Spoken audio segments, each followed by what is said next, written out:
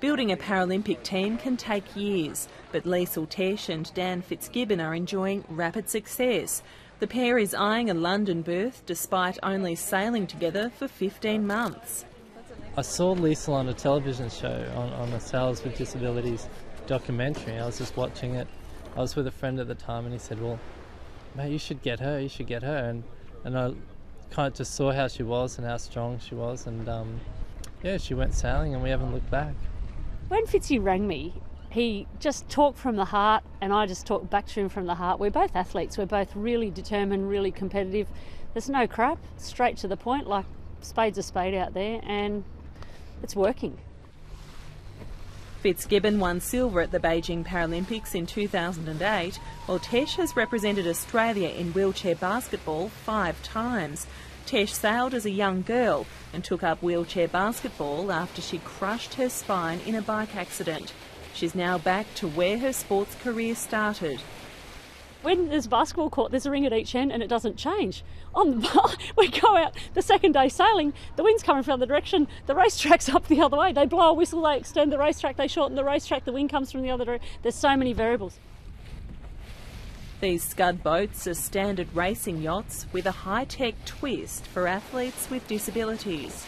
The seats can cant side to side 25 degrees and I cant it by a sip and puff system, so I suck on a tube and it cants one way, I blow and it cants the other way, and because my hands are strapped to a steering system so I don't ever lose grip on it and lose control of the boat.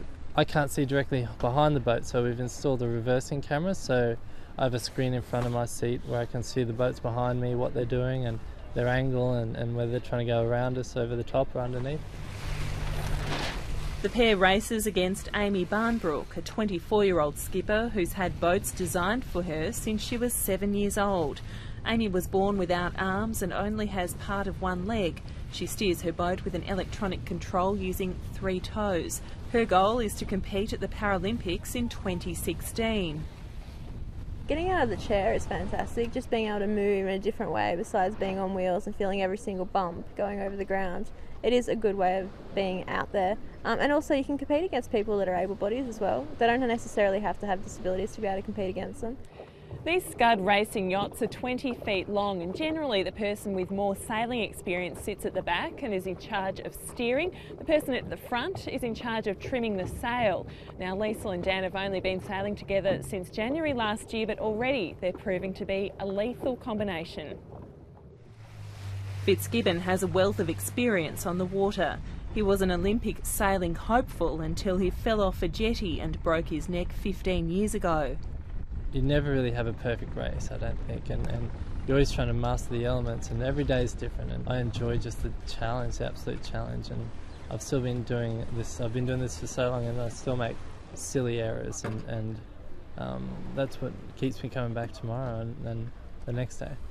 Sometimes I think I'm having a bad day or work's tough, and then you just you look over your shoulder and you think, wow, you know, I'm not having a real tough day. Like Dan and Liesl are showing me that life's pretty easy, you know.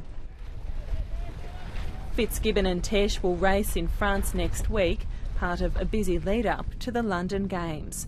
Amy Bainbridge, Lateline.